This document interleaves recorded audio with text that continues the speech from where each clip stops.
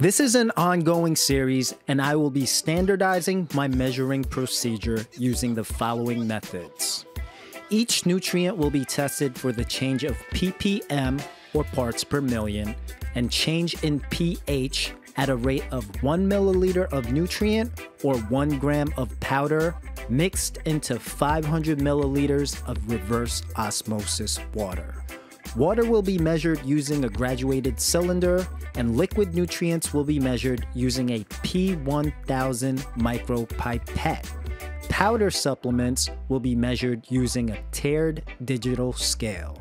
The initial and final ppm will be measured using 2 new TDS meters set at a 500 scale.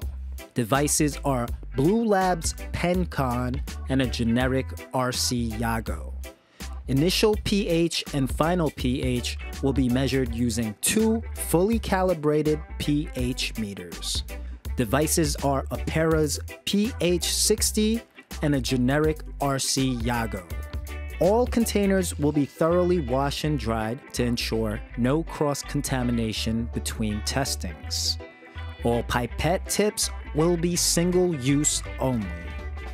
These tests are conducted to give you an idea of how much each nutrient affects ppm and pH.